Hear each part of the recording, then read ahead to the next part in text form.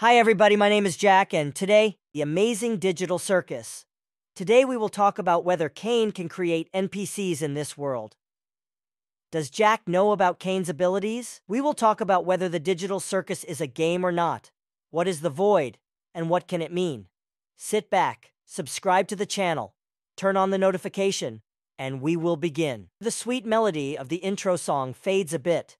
We again see these floating objects, this time over a character we haven't seen before.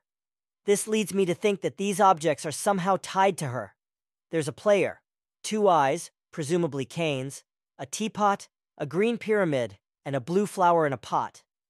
This new character immediately seems confused, which tells us that she doesn't know where she is, which is strange considering that all the other characters we meet seem quite calm and seem to know why they're here.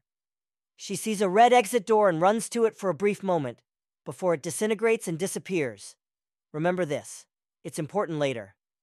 The flower pot crashes into the ground in front of her, further confirming that they are in a digital world or some game, because that's what happens when games glitch. Textures merge or collide randomly due to a programming or code error. As soon as we get a good shot of our new character, there's something I'd like to point out. Her outfit, compared to all the other characters, is very bright and colorful, consisting mostly of red and blue.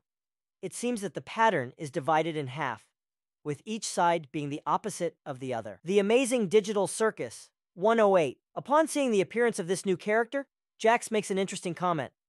Kane, is this one of your NPCs, or is it new? This quote is interesting for two reasons. It implies that Kane has the ability to create input NPCs into this world.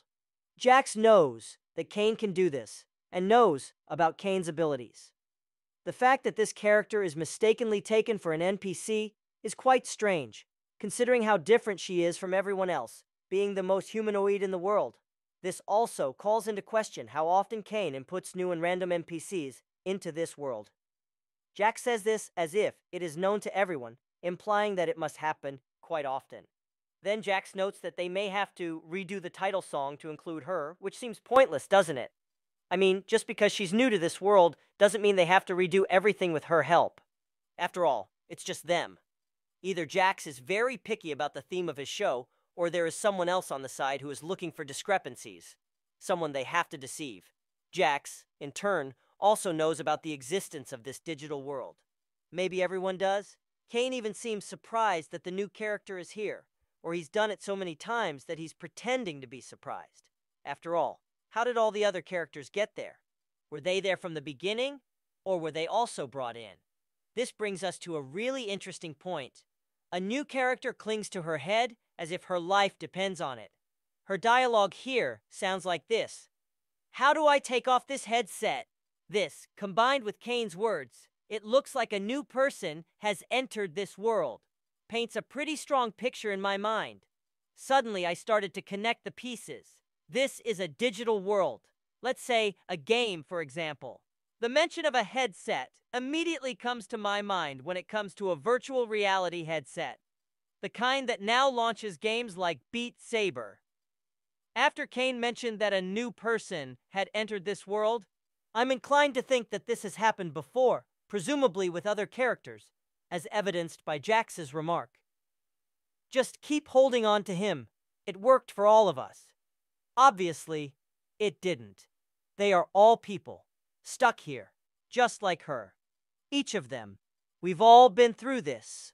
Puts on a headset, puts on some strange headset, gets sucked into this digital world, the Amazing Digital Circus, and now is trapped in a place where there is no way out. Does this mean that Kane is also a human? Or was he there from the very beginning? Apparently, this is supposed to be a family show, as they keep calling it, as evidenced by the swearing of the new character. Whether this show is literal, like on TV or a video game, is right now up in the air. It seems that there is evidence of both. When she asks Kane how to leave, he pauses for a moment and just floats there, not reacting.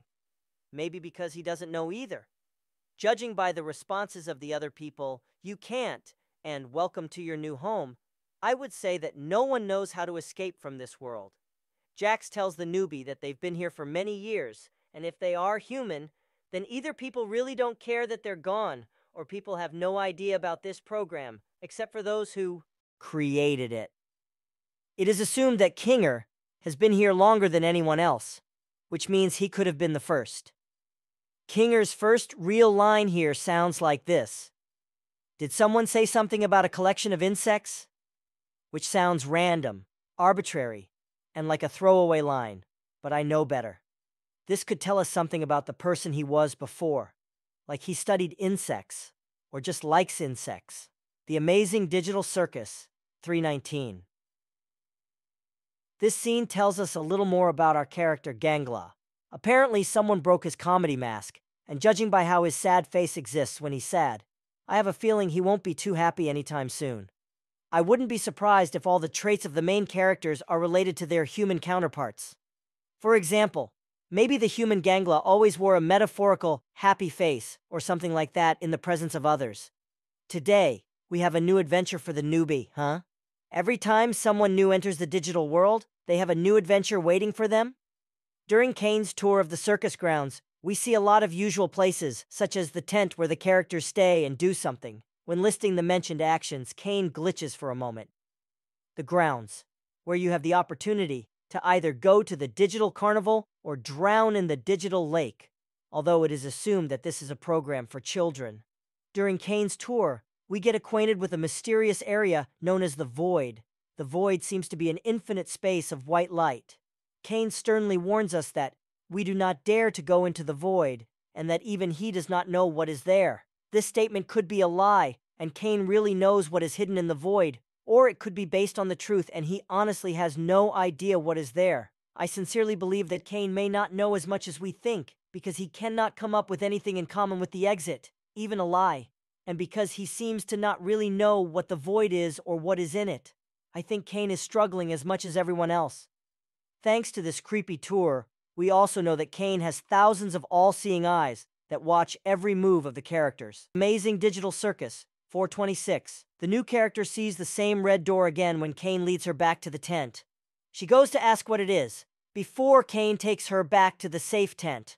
Also, apparently, Kane's methods of movement make her dizzy.